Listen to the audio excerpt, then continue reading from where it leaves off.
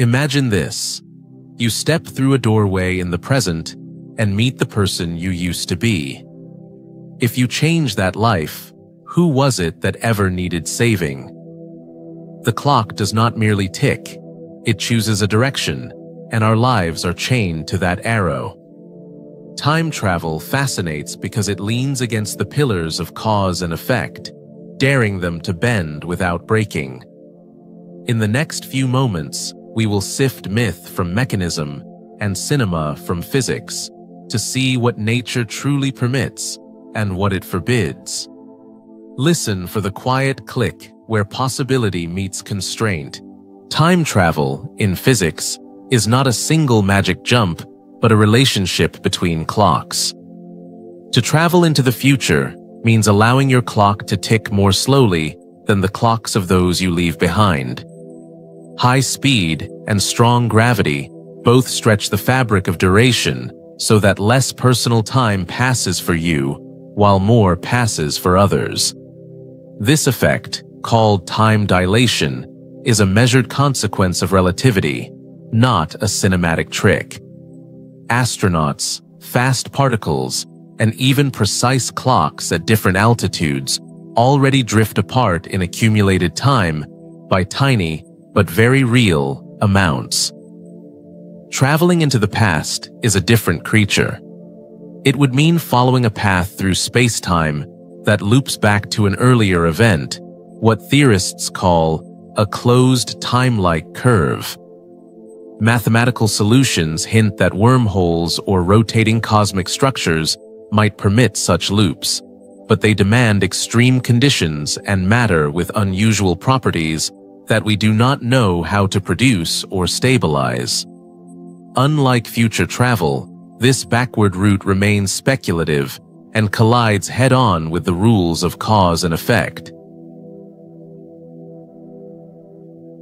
Riding into the future is not fantasy, but a measured quirk of motion. When you move very fast, your personal seconds stretch so that fewer of them pass for you than for those who stayed behind. Particle beams confirm it, as fleeting particles live longer when they speed around a ring. Flights carrying atomic clocks have returned with tiny but clear offsets. Navigation satellites must be corrected, or their maps would drift. Even without rockets, a clock on a mountaintop slips ahead of one at sea level because gravity is weaker aloft and time itself loosens its grip. Gravity offers a second doorway. Near a massive body, time runs slow, so lingering by a dense object lets you leap ahead while the distant world races on. In principle, a ship that cruises just under light speed or orbits close to a black hole could return to find decades gone elsewhere while only months passed on board. The engineering is brutal, but the principle is solid. Speed and gravity reshape duration. Travel to the future is happening already in crumbs all around us, and with enough velocity or depth in a gravity well, those crumbs add up to a meaningful jump. To go backward in time, physics asks for paths that loop through space-time. These are called closed time-like curves, routes that begin in the present and arrive at an earlier event without ever exceeding light speed locally. The most popular doorway is a wormhole, a tunnel that links two distant regions. If one mouth is accelerated or lowered into intense gravity and then brought back, the two mouths can become out of sync. Step in through the late mouth, and you may exit the early one, arriving before you left. Keeping that tunnel open, however, demands a strange ingredient: negative energy. Other blueprints appear in exact solutions of Einstein's equations. A Tipler cylinder, an unimaginably massive rod spinning near light speed, could in theory twist space-time enough to curl world lines into loops, though it seems to require a cylinder of effectively infinite length. The Gödel universe, a rotating cosmos, also admits closed time-like curves, but it conflicts with what we observe about cosmic expansion. Hypothetical cosmic strings, razor-thin defects left from early cosmic phase changes, might create time loops if arranged just so, but their very existence remains unproven. Even if the mathematics permits these curiosities, nature may refuse to build them at scale. Most designs violate ordinary energy conditions, or rely on negative energy that we can sustain only in tiny, fragile amounts. Quantum fields near a would-be time machine appear to erupt with runaway fluctuations, threatening to collapse the device.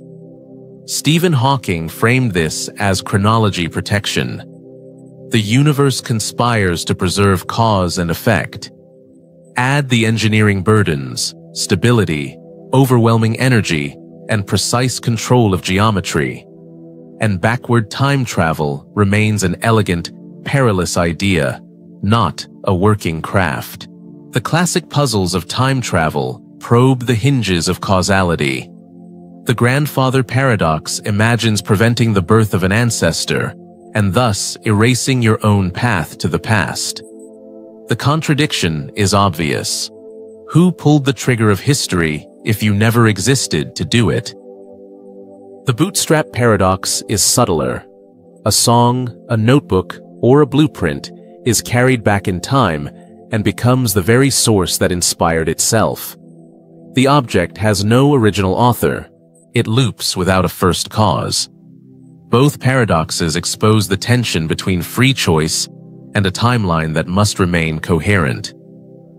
Two broad resolutions try to keep logic intact. The Novikov self-consistency principle says every event on a time loop must fit together without contradiction. You might attempt to change the past, but slips, coincidences, or constraints always steer outcomes, so the original history survives. In contrast, the many worlds view allows a branch. Your trip lands in a closely matching past that diverges at the moment of interference. You cannot kill your own grandfather, only the grandfather of another branch. Novikov preserves a single locked universe. Many worlds preserves freedom by multiplying paths. Classical physics erects its own barricades. Many space and time geometries that would create closed time-like curves run afoul of the usual energy conditions, the rules that say matter should not behave more strangely than light itself. To hold open a wormhole, or to bend world lines into a loop, calculations tend to demand exotic matter with negative energy density. Negative energy does appear in delicate quantum arrangements, such as the Casimir effect, but only in tiny, fragile amounts, and only for brief intervals. Turning that whisper of a resource into a stable bridge or a controllable time loop would require a precision and a scale far beyond anything we can plausibly engineer. Quantum theory tightens the screws further. Near the mouth of A would-be time machine, quantum fields are predicted to surge, with fluctuations amplifying in a runaway feedback that threatens to collapse the device as soon as it approaches readiness. Light that circles a loop can be blue shifted again and again, pumping energy into the region until the geometry gives way. Stephen Hawking gathered these threads into the chronology protection idea. The universe conspires to preserve cause and effect, allowing the equations to flirt with time loops while arranging physical processes that prevent their birth. On paper, the past can be reached. In practice, deeper laws may keep the door locked. Many myths about time travel grow from half-true headlines. Moving faster than light is often imagined as a shortcut to yesterday, but special relativity warns that superluminal signals would scramble the order of events between observers. That does not grant a steering wheel for causality. It signals a breakdown of the rules that keep cause before effect. The famous tachyon is a proposed particle that would always outrun light, yet no experiment has ever found one. Until evidence appears, tachyons remain a clever algebraic ghost, not a ticket to visit last winter. Quantum buzzwords are easily misunderstood. Quantum teleportation does not beam matter or messages instantaneously. It transfers the state of a system using shared entanglement plus ordinary signals that still travel no faster than light, so the no signaling principle remains intact. Time crystals and ideas of influences that seem to flow backward in certain interpretations of quantum mechanics are intriguing, but they do not assemble a practical time machine. They refine our language about time. They do not let us rewrite it. Modern time physics already powers daily tools. Global positioning satellite networks only work because their onboard clocks are corrected for both speed and gravity, or your map would drift across the street. Atomic clocks set the heartbeat of communication networks, finance timestamps, and scientific instruments. Precision timing lets gravitational observatories sense tiny ripples in space-time and helps geologists weigh the planet's shifting crust. Even consumer cameras and phones lean on relativistic corrections each time they locate you or align time across distant servers. These lessons also shape what information can and cannot do. The ban on contradictions hints at limits on signaling. No message can outrun light or rewrite its own origin story.